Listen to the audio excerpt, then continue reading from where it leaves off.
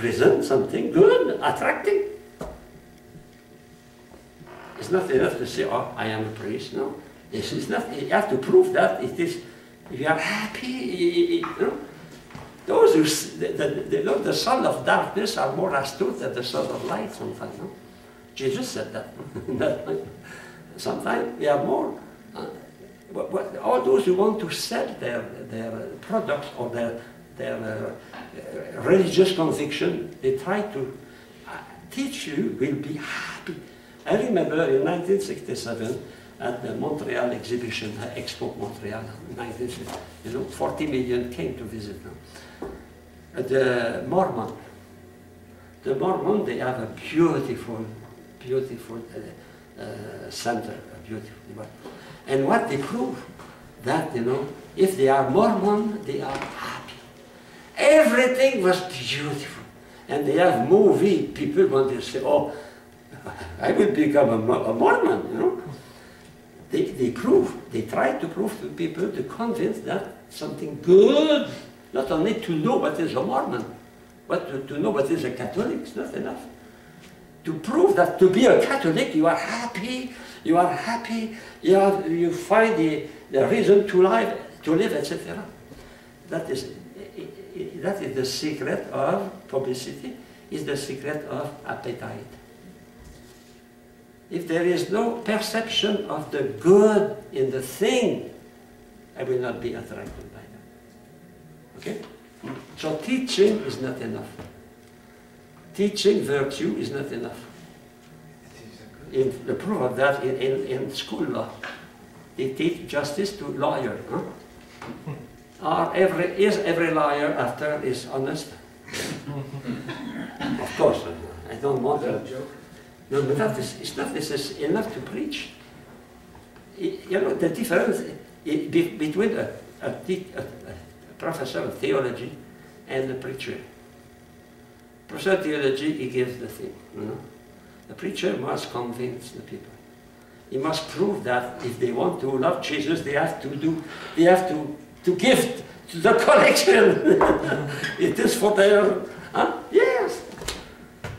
Preach is not only to teach the same thing, it's not only to give subject, it is, we say in French, vendre sa marchandise. Vendre, is more than to tell, it is to convince.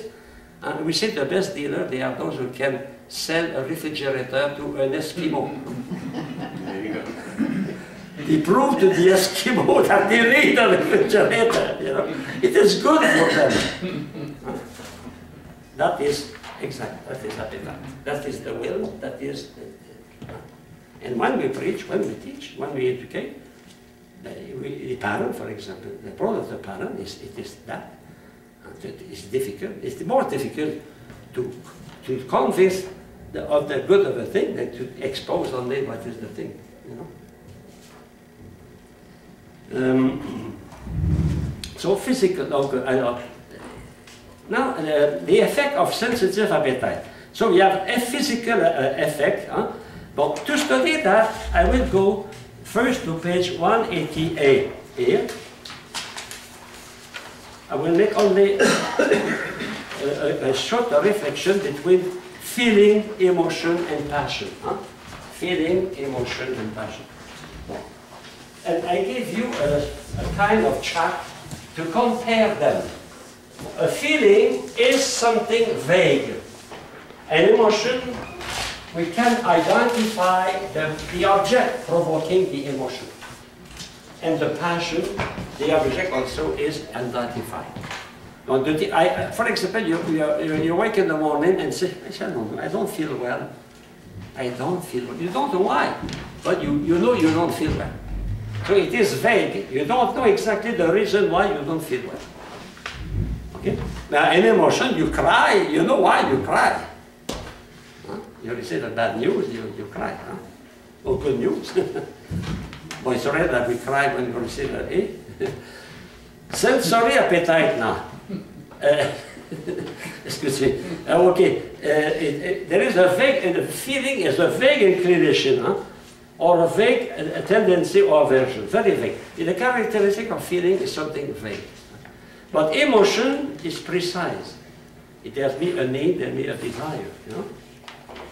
In passion, what is the difference? It's the intensity. Intensity. That paper, you know. That feeling is not acting a lot on you feel, but you know, but emotion, immediately you have a reaction in your body. Either you cry, or you laugh, or you shake, or you have goosebumps, your hair are dressing like a porcupine on your head. That is emotion. The passion, it is an emotion, but very, very, very strong. So strong that sometimes we lose the usage of our mind. Not every time, many times. Okay? But that is a first. Now you go to page 181b. That page here. Okay. I gave you here the text I use in philosophy of man in the other class. You have that? Yeah.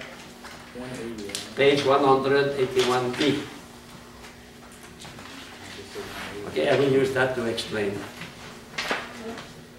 It's 180. 185. 185 for you? Okay. Okay, 185. I have to correct that. Okay. So, my chuck. I have an appetite for chuck.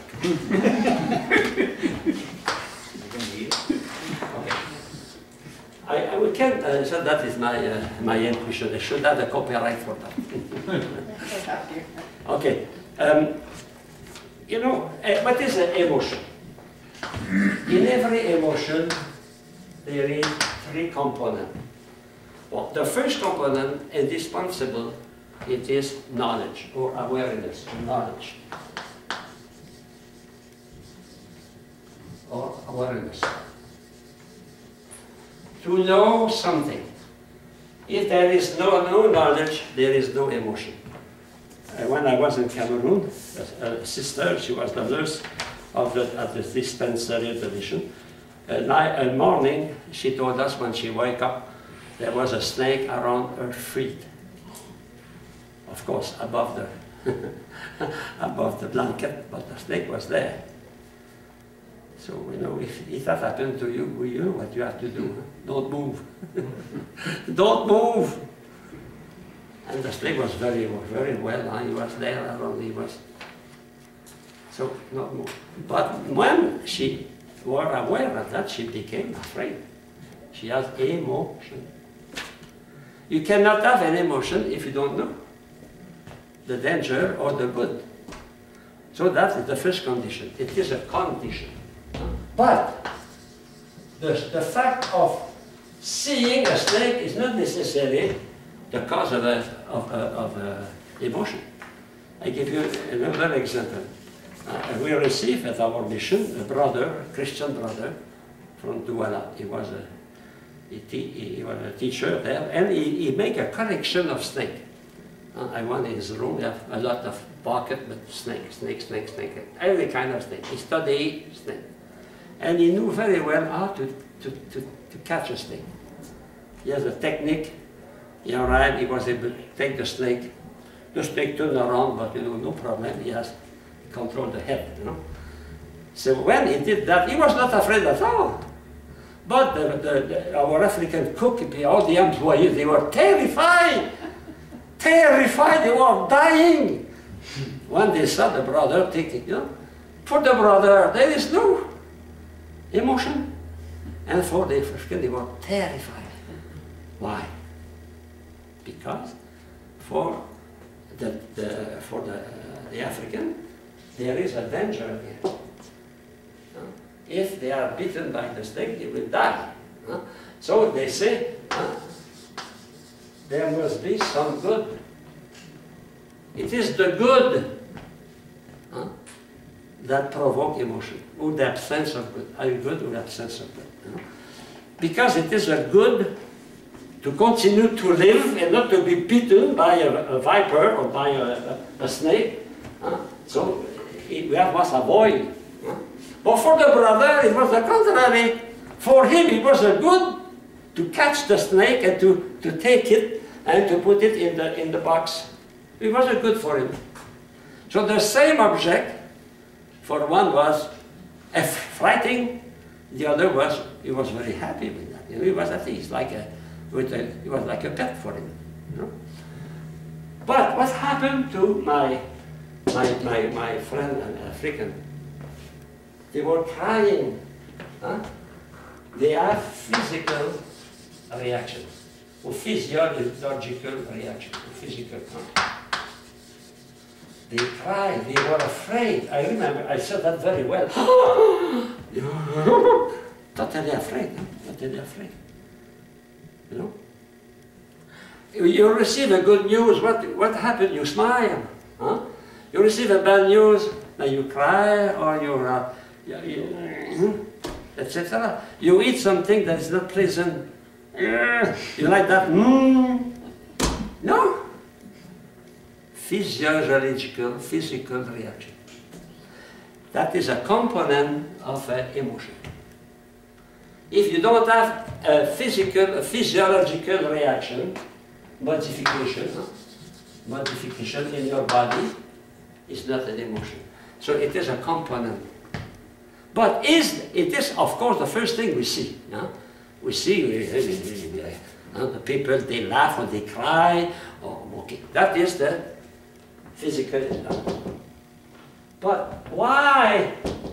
Why? Because there is a good or there is an evil. Something not good or something good.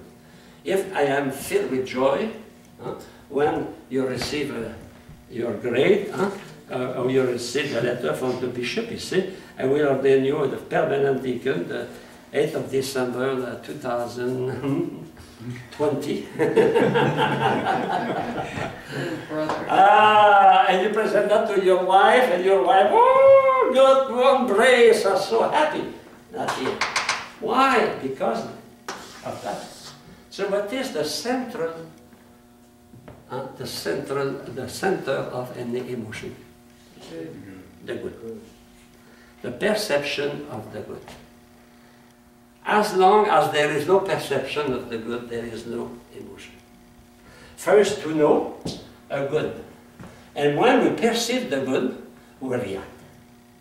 But what we see, first, most of the time, we see, oh, emotion because he cried. In fact, that is the consequence of that here. So we can say that the perception of the good is the formal part of the emotion, and the physical is the material aspect of emotion. And what is the knowledge? It is the condition. It is the catalyst. The catalyst will provoke the reaction. Okay? So we can know something without any emotion. We can know something with emotion. For example, you go to a foreign country, in Cameroon, for example. Canada. And you see many flags. And suddenly you see a lot of stars with many bars. No? Did you feel that? Did you feel that? Yes. Emotion. Why? Because you know something that is good for you, and that provokes an emotion. Those who are grandfather and grandmother among you, and the first time you see your first grandchild, what happened? Emotion. Emotion. Why? Because you saw something good for you. Even if after that you have to spend many hours to be the babysitter. Yeah. It is a good, it's the same when people is ordained a priest, it is a great joy. A great joy. That is the analysis of the okay? You can read the text. The text of Father Reichman is very, very well done. And I don't have time to explain that, but I give you the essential. The essential. Another thing also interesting, it is not with Father Wallace, but I take the opportunity to express that. That proves the intimate relation between body and soul. Intimate relation between body and soul. Even a spiritual good can provoke a great joy. For example, as a priest, sometimes some people arrive, they say, Father, I did not want to confession for 35 years. Well, so they confess. And many times that person is filled with joy, cry. It is spiritual. Even a spiritual good can provoke a physical emotion. It is the reason why I think in the liturgy we should share, not only with our mind, we should share with our body. The sign of peace now is because of that. Huh? We have that angel. And you look at the sun, huh? Clap hands, cry, shout, play the tambourine. Huh? The castaignet, Saint Teresa of Avila, huh? Castaignet, the monastery. Why? Because even for a spiritual good, we can express that through our own body. Why? Because we are one. And on Easter, what happened in the church on Easter? Everybody sing Hallelujah. Huh? We sing with our body, but we sing because a good that is spiritual. The resurrection of Jesus, the salvation of man is a spiritual good. And we sing, we are happy, and we sing Hallelujah. Christmas is coming, it's the same. The motivation for a Christian is the incarnation of Jesus, the good, the salvation, and but we express that to our joy. We are one. The same, you know. Remember when you were studying mathematics, and you work on a problem. Suddenly, you understood what happened. You smile. Sometimes it's funny when I observe a student passing their test. I observe something. He understood. He got, you know, he's happy because he found the solution. You know? That is a good proof we are one. One body, one in our body and soul. We are not separate. That is against Descartes. No? We want to separate the body and the soul. Okay, I come back to the text. So, all that, I go to page 182. I have a few minutes for that. In fact, I have also a part next class. Bon. We have a word about concupiscible appetite, irascible appetite. That is the difficult and the arduous. The concupiscible appetite is more for what is pleasant, what is pleasant, or suitable pleasant. Okay? So there's 6 emotions. You have that, page 182. 6 emotions from the concupiscible appetite. The first emotion is love. Love in the more general meaning. Okay? It is the first impulsion, the first impulse emotion. It is the fundamental, the foundation of all the other emotions. In fact, the love is the act of the will. Love is the act of the will.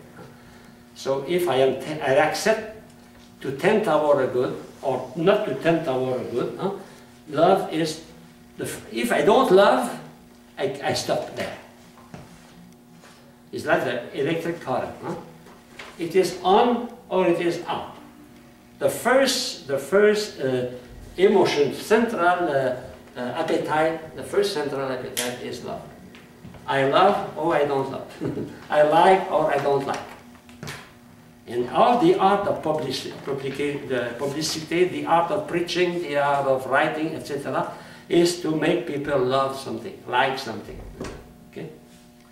In English we say love and like, but in French, in many languages it's the same word. For Latin it's amour, same thing. So love is a desire, but be careful or say, because desire in philosophy, in scholastic philosophy, is not on the level of the will. It is on the level of emotion. After the creation, I will explain the difference between desire tendency, and the act of the will. Of course, we say God desires that I become a saint. But strictly speaking, God cannot desire. Why? Because to desire, that means you want. What is to want in English, the meaning of to want? I want something because I lack something, no? You know, in the Psalm 23, God is my shepherd, there is nothing I shall want. Does God can want? No. No, God can will, he cannot want. There's a big difference. But in the language, many times we use the word desire for the word to will. For example, we say, I desire to become a permanent deacon. But that is the level of emotion. Strictly speaking, when you study here, you have more than the desire. You have the will to become a permanent deacon. You know? So strictly speaking, we should speak about the will, to will, when we are on the level of spiritual reality. In act of the will. A want is more on the level of desire, sense knowledge, sense appetite. Okay? So let us take 15 minutes of, because your appetite indicates you that it's time to take a rest. Brother, please.